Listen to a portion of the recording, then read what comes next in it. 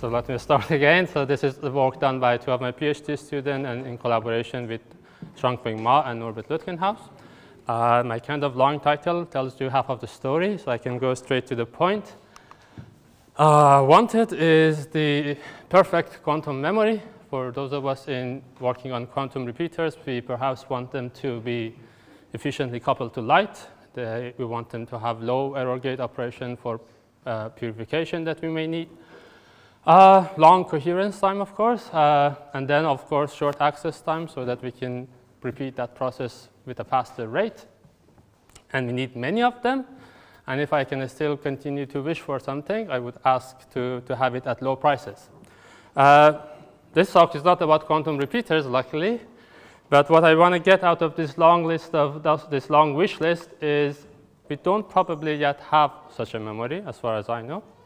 But does that mean that all the tremendous effort by the memory community, which has made a lot of progress, is kind of wasted, or shall we still wait for that perfect memory before doing something useful? And I'm trying to find an example in which I introduce a certain system in which, by adding these imperfect quantum memories of today's technology, we can possibly get some advantage. And that's my benchmark for usefulness. So the example that we have in mind is based on the measurement device-independent QKD. For those of you who attended Joshua's tutorial, a very nice tutorial, you already know about them. So what we are going to do is we add memories to this MDI QKD. We call them memory-assisted MDI QKD. And then I go over a historical evolution of our research to find out what setup would offer what advantage and what requirement it has. And I compare it with the state of the art with what we can do. So let me just give a brief overview of MDI QKD. So most of you are familiar with the original EPR protocol. You have an EPR source, send entangled photons to Alice and Bob. They do the measurement. They get the key out. Equivalent to that would be the entanglement swapping protocol. Instead of having the EPR source at the middle, we give it to Alice and Bob. They send one of the photons to the middle station. They do a ballast state measurement that effectively stops the entanglement between these two photons. They do again the measurement. They can extract the key. In this scheme, if they first do the measurement, you can think of the state of this state at the output of EPR source is like a BB84 encoded photon. So we can alternatively just use a BB84 encoder, send the photon, do the ballast state measurement, and we get the same thing. So the original idea was proposed by Biham et al. In '96, and then the more modern version with more practicality considered into it was proposed by Lowe and others, and independently by Bronstein and Pirandello. So the system that I'm focusing more on is the one proposed by Lowe. Hertzian key.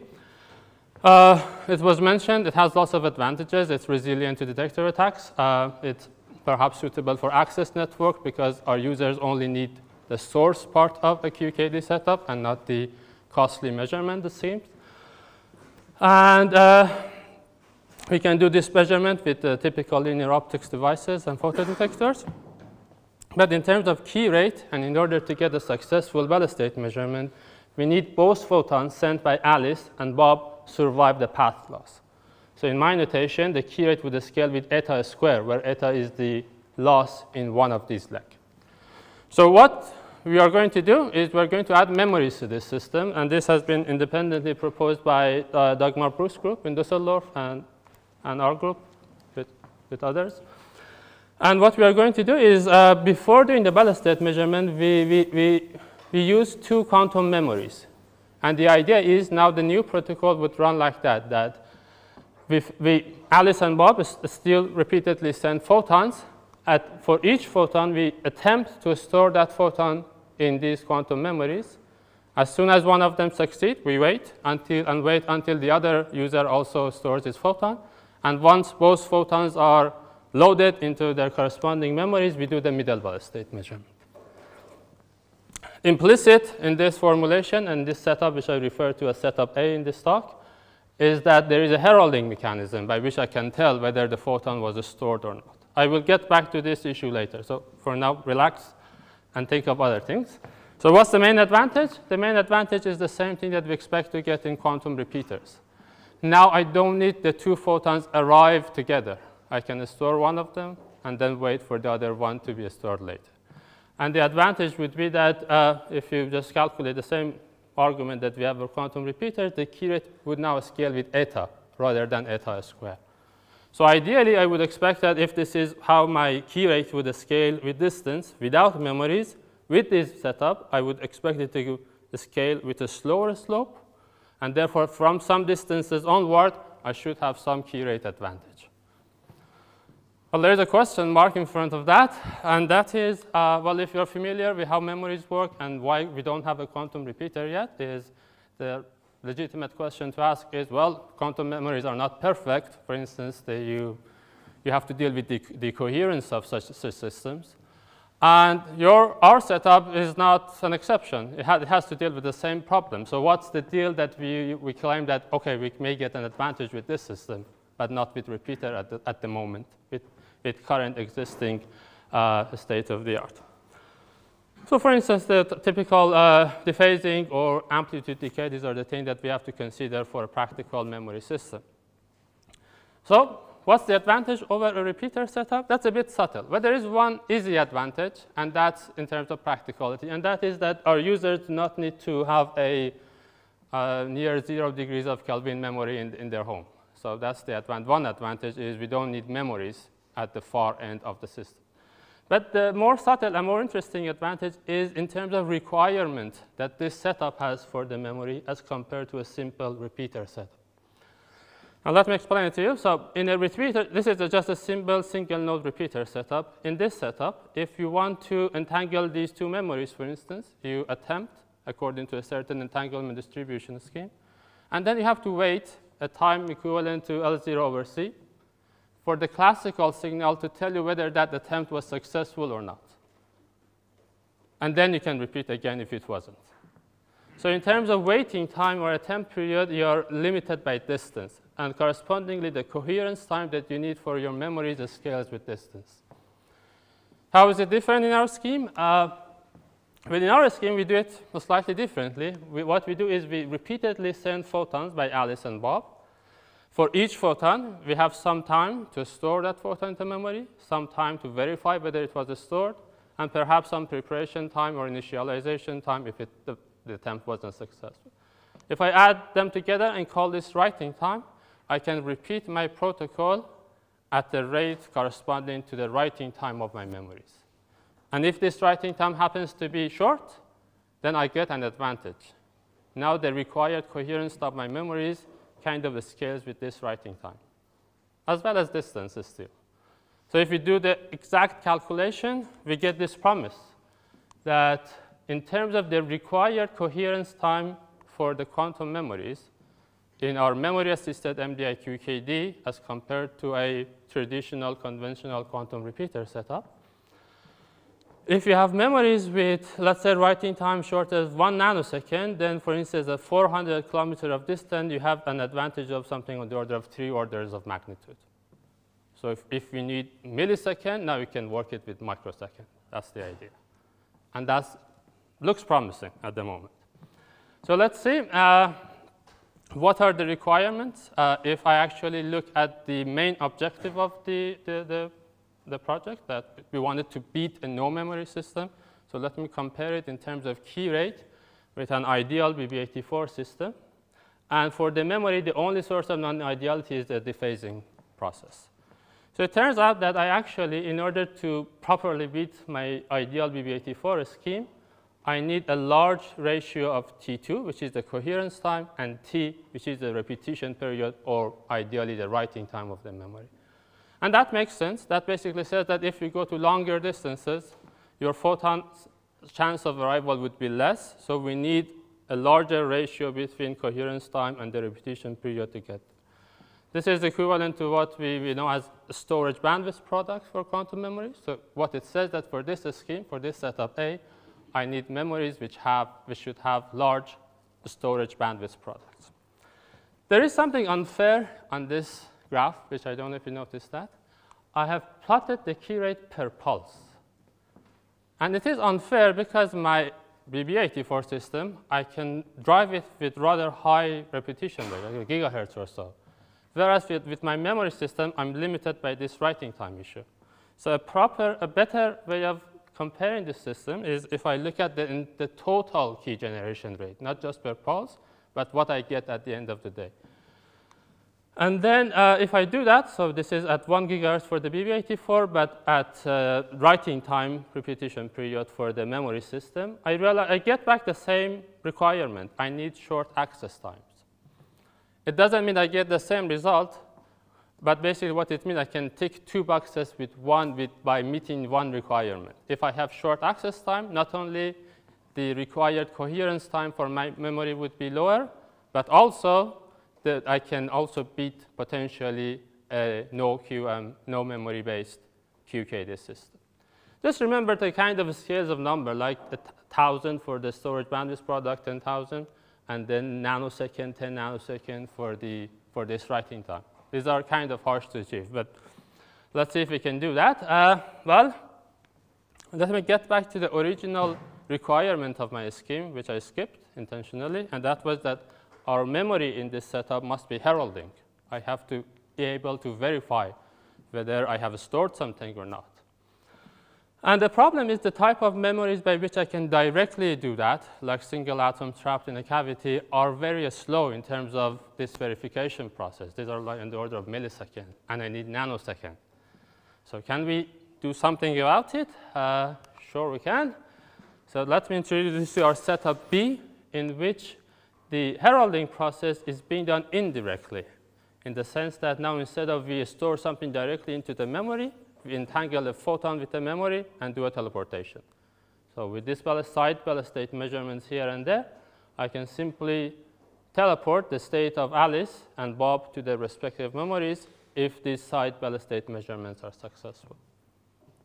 This way, my writing time slightly changes. Now we have to replace the storing time with entangling time, but that's typically much faster. So for instance, it has been demonstrated already for different setups, including the single atoms in a cavity, as well as atomic ensemble-based systems. And, well, these are sigmas. Well, we can basically check if either of this system would provide me with that advantage of beating a no-memory system. So let's start. What basically we have done in our work, in our paper, which I'm not going to explain in detail, is we have tried to include many sources of imperfections, as many as we could, and it typically exists in realistic experiments. It's not exhaustive for sure, but it includes anything. So it has dephasing, decay, dark count, background noise, your reading inefficiencies, the corresponding timing issues, what is the reading time, what is the writing time, etc. And we tried to see if any of the existing memories would actually satisfy the conditions that we want. So I start with the single atoms in a cavity. This is based on the work done by the group of Professor Rompe in Germany. I've basically taken the experimental results, the parameters of their quantum memory, which is a single atom in a cavity, and I've tried to see what key rate I can get for my memory-assisted MDI QKD. So if I go with what exactly is in the paper, and I even make it more optimistic, for instance, in the writing time, they have, I say, 21 microseconds, whereas it actually, you need something like 100 microseconds for cooling your atoms. I assume we don't need to do it every cycle, so let's relax that one. But even if I kind of improve their parameters, what I get is this curve A. Let's see how much improvement we need to actually beat my no-memory system, which is being run at 1 gigahertz. And for all systems, I'm assuming I'm using the kind of NIST superconductor photodetector with high efficiency and low dark count. System B, let's first short the writing time to 1 microsecond. Makes it better, but not yet. And the main reason is this T2 over T is still low. It's 100. So let's make it bigger. Let's make T2 1 second. It's a very large number. Still, I'm short. I eventually need to make this writing time shorter than 1 microsecond to go over after 300 kilometers, I go over the no memory system. Well, there is room for improvement then. And this is just an example. So one can check the same thing with NV centers, with quantum dots, for instance, that we had the talk before, the day before. It seems the main problem for this single atom-based, single excitation-based memories is their writing time. It's not too short. It's not short enough for us. How about the ensemble-based memories? Well, seems much more promising in that ground. If you look at the existing memories that we have, so this is an example of a room temperature atomic ensemble. It's a bandwidth of 1 gigahertz. They write into this memory with 300 picosecond short pulses. Or the work of like Titels and others on these multimode memories, we're always dealing with very large bandwidths, which means that in principle, the writing time could be as short as something on the order of sub-nanosecond, which is what we want. So is that good enough? Do we have the courage to see what we get? Well, this is what we get. If you put, again, do the same thing. So I'm plotting the key rate now for different values of excitation probability. So with atomic ensemble, the way it works is you have to pump this ensemble in such a way that with some small probability p, one of the atoms would undergo a Raman transition, and you get one excited atom. That's ideally what you want. But what you don't want, but it happens anyway, is sometimes with this probability p squared, you get two of these atoms go up. And again, in the same way with higher order terms. So what actually makes this system never beat the no memory system is the influence of these p2 terms. It turns out that if I start with p like 10 to the minus 2, well, OK, I have a large number of these 2 photon components. And that would bring me down before I actually beat the no memory system. If I reduce the p so that the 2 photon components become less, well, I can go farther distance, but again, before beating the no memory system, I fall down. And the same everywhere. So basically, I cannot beat, within the setup B of my system, I cannot improve the key rate. I cannot beat the no memory system. Well, I don't know how much time we have, but if there is, in the question time, there is a simple explanation why this has happened. OK, so let me go, how can we get around this problem? So let me introduce the setup C, by which we can get rid of the ensemble effect, get rid of the multiple excitation effect. So how this works is, suppose you have an ideal EPR source, OK? Then ideal EPR source would only generate one pair of entangled photons. And if I store one of these photons into the memory and do the other one, use the other one for the teleportation idea, then it doesn't matter whether my memory is ensemble-based or not, because I'm just storing one photon in it. And that means that I don't care about the multiple excitation issue. OK? So there is a big if. I need a good EPR source. So for instance, if in this scheme you use the typical parametric down conversion sources, that wouldn't help, because those still generate multiple photons with the same statistics as my atomic ensemble would have.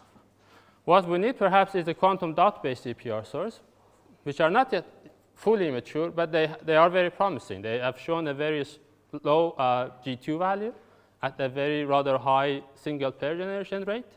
And you can drive them at a very high rate. And these are all the characteristics that we want. One other key advantage of this system, this setup, is what I call delayed writing. How does it work? Well, here we don't need to write every single pair of photons into the memory. We just need to write those for which we've got a trigger from the ballast state measurement. And what is the advantage is that overhead time for cooling and preparing your memory, which is typically long, now doesn't really matter much. Because every now and then that I get a click here, I just need a ready memory to use. And therefore, what that means is that the repetition rate for this setup isn't fully dependent on the writing time anymore. So I can use memories which are slower, but have better characteristics. Well, last thing for memory community, if you're part of them, with this setup, our memories are good enough. It is the source which needs to be improved. Okay? So we can wait until the source community gives us the right EPR source, and then we can do this experiment. On that day, you can actually get a good improvement. So this is assumed that your entangled states are ideal. I have started curve A is the room temperature atomic ensemble. And if I improve it to curve C, this is something that you can do with cold atomic ensemble today. This is already done. And what you get is an improvement over a distance between nearly 200 to 500 kilometers. So I can beat my no memory system with setup C, provided that I have a EPR source which doesn't have multiple excitation. OK, so let me summarize. But before that, if you're interested, I said all the good things about this scheme. One drawback is it's not scalable. If you want to go to farther distances, eventually you have to combine it with a quantum repeater setup. And if you're interested, we have this work done, which calculates all the details about that. So let me summarize. So I started with the idea that I want to beat no memory-based system by adding memories to them. But those memories are imperfect, are of the same quality that we have today. So we started with setup A. We realized that the requirements are rather high. The memories need to be heralding. They have to have short access time and large storage bandwidth products. I moved on to setup P that relaxed the heralding requirement, but still the other two must be satisfied. It turns out the ensemble-based memories are not suitable for this setup because of the multiple excitation issue. And the way to get around that is to replace this entangling process here by using a nearly ideal EPR source, which doesn't have two pairs issue. It could be inefficient, but it shouldn't have that many two-photon pairs. And then it turns out that the timing requirements would be even relaxed. So the writing team doesn't need to be, again, sub-nanosecond or something. It could be longer. And altogether, the promise is if not, before we get to actually build a functional quantum repeater, we can perhaps look at this protocol as a middle step along the roadmap toward a functional long-distance QTKD system, because it requires milder requirements on our system components. Well, let me thank you. I'm happy to have questions.